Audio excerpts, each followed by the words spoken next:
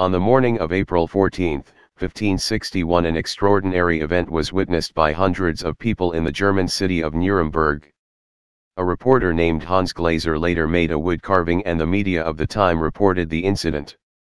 Witnesses reported seeing ball-like, cross-shaped and long cylindrical ships above the city. The battle continued furiously, with some ships reported crashing.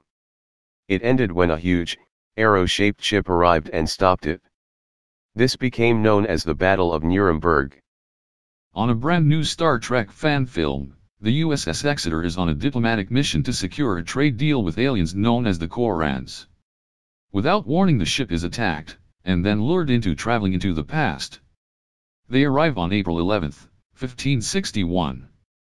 Realizing that they had been lured into the past for an undisclosed purpose, the crew sets about trying to find out what the aliens want. Meeting up with the Vulcans, who had separately dispatched a science vessel into the past to stop the interference from the aliens, the crew learns of the impending battle above Nuremberg, Germany. Now, the ship must stand by and observe, while the aliens fight for the fate of the galaxy. This Star Trek fan film is inspired by actual events. Based on Star Trek by Gene Roddenberry. Some Star Trek fan films are little more than people standing around talking about social issues. If that is what you are used to watching, you won't find it here.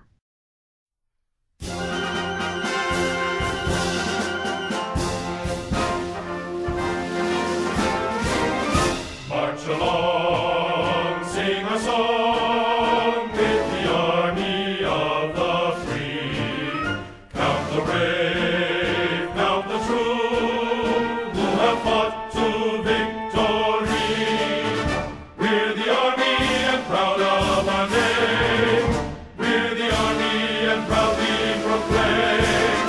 First to fight for the right and to build the nation's might, and the army goes rolling along. Proud of all we have done, fighting till the battle's won, and the army goes rolling along. And it's high, high, hey, the army's on its way. Count off and Kate is out and strong.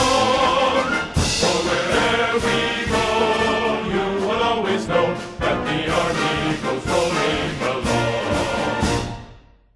Hans Glaser, maybe something will happen if you get back inside.